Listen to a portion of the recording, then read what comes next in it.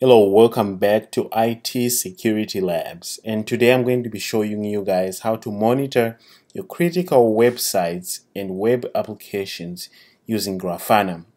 I'll be showing you how to get the general information about your website like ping, DNS, HTTP, HTTPS information, and I'll also be showing you in-depth information about those metrics.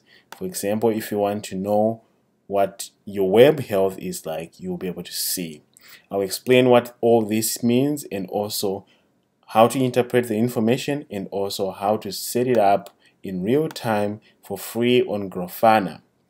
I'm going to assume that you already have a running Grafana installation, and if you don't, please follow some instructions on my YouTube channel, which I will have in the link description below, or just click on my name. So without wasting time, let's start by defining what we have here. This video is for those people that are responsible for critical applications that run on the internet, and also those people that are responsible for websites. If you are someone who is managing a website that is running and people want it to be up all the time, people want to know what's going on with the website, people want to know whether there is good information and also users can reach the website, and if there is any errors, this video is for you because you're going to want this. You'll be notified when the website is being slow to your users. You'll be notified when users cannot access your website, and above all, you would know where the issues are because we'll isolate the issues by location, as you can see right here. In this video, we are going to be using an application by Grafana called WorldPing.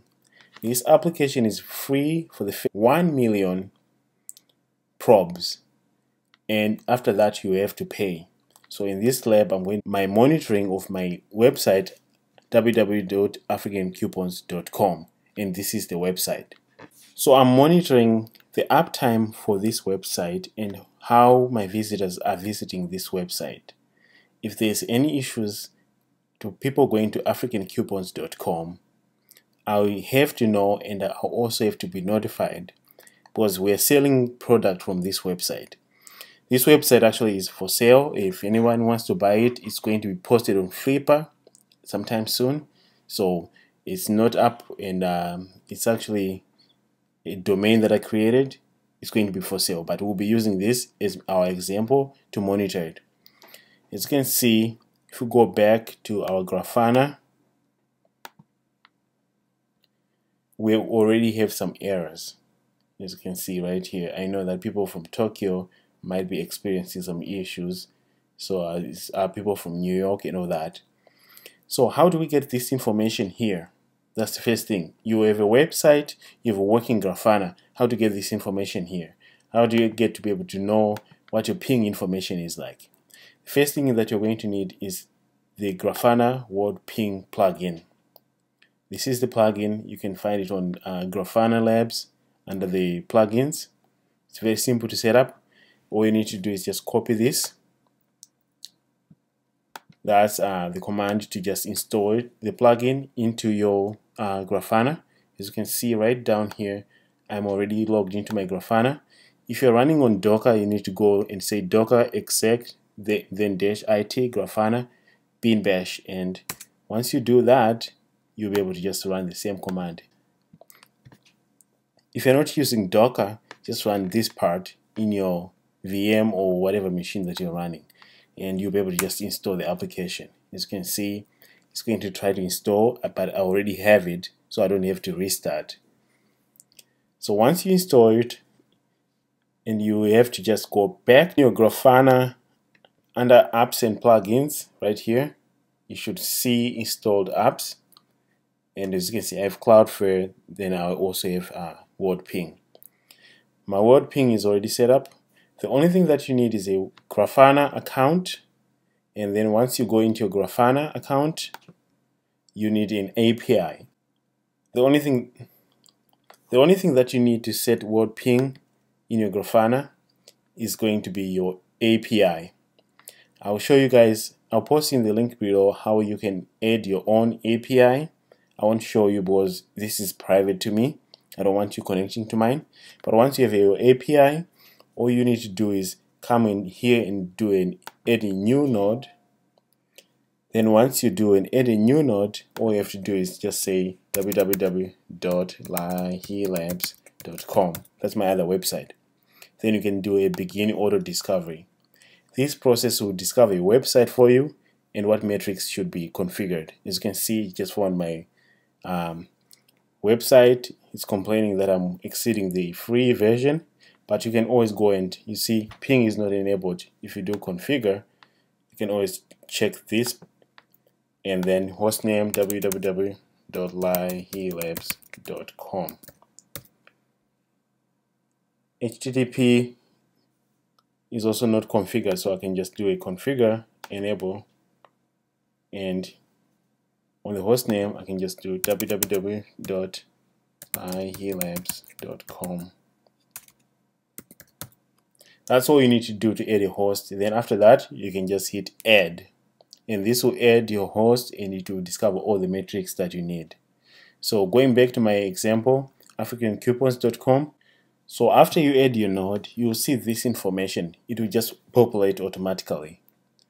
First thing that we need to understand is we have our DNS information here. DNS uptime. What does this mean? So let's go ahead and find out what DNS information we have. Dns Health, it says okay. So that means that we can reach our website through the DNS name and it's resolving correctly. It says DNS answers here. I have 2 because it's resolving to 2 Cloudflare web servers, and this is the latency that I have, and this is also the uptime. So this means that I'm not running into any DNS issues for now. DNS performance, as you can see, I have a list of places where I'm checking in to my website. This is locations that are checking into my website through DNS to see if I'm actually up, and also the average time that they get a DNS response. So what you're looking at is, as you can see here, Los Angeles has the highest time responses, and then of course Amsterdam is also the fastest. So this tells you something about my website and where it's located and how my providers are reacting. And I also have a map here that shows me some errors and where they're coming from. This is very helpful if you have users and customers who are complaining about not being able to reach your website. As you can see, I can actually come here and look and see, oh, my customers in London have been complaining about slowness, and you also see that on the latency right here. So that's the information that you get from DNS. This is very helpful if this is an e-commerce site and I'm selling products and I really have to make money, and this is the one way or the only way that I make money. So these metrics can be very important. I can also check by ping, which is the holy grail of all IT stuff. As you can see, packet loss is 0% for my ping, and my health is okay. I have a very consistent ping rate right here.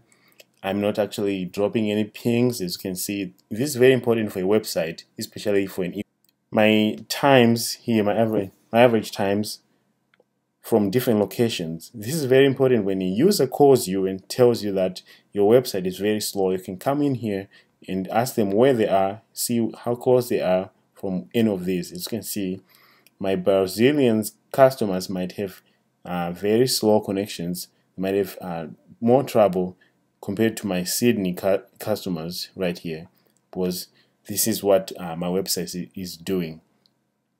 So this is very helpful if you really need these metrics and your boss wants to know that your e-commerce site is up and running in real time.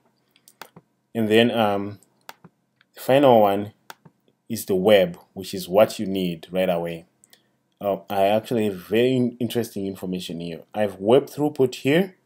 You can benchmark the throughput is 300. You know you have a problem. And same as web response and web uptime, and also your web health.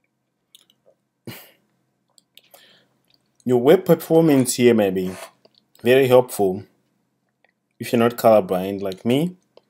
I don't find a lot of help here, because most of these blue circles look the same to me. They're up here, they're down here. I know there must be some purple, was this, and this and that, but you can use this part. I just use this legend as an example. So I know that my customers in Tokyo will probably have more issues than those in Amsterdam and those in Chicago. And I also have a map that shows me that there's some errors in New York and South Carolina. So I hope you guys find this information helpful, and if you do, please go ahead and subscribe.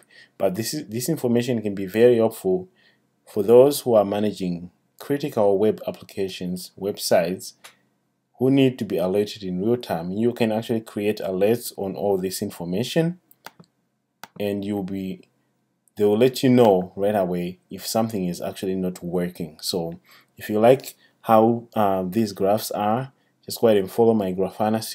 If you like this content and you would like to be notified when I post new content about Grafana and other monitoring tools, please go ahead and subscribe. I appreciate your subscriptions and also you watching my videos. Otherwise, I'll see you guys in the next video when I post more wonderful content.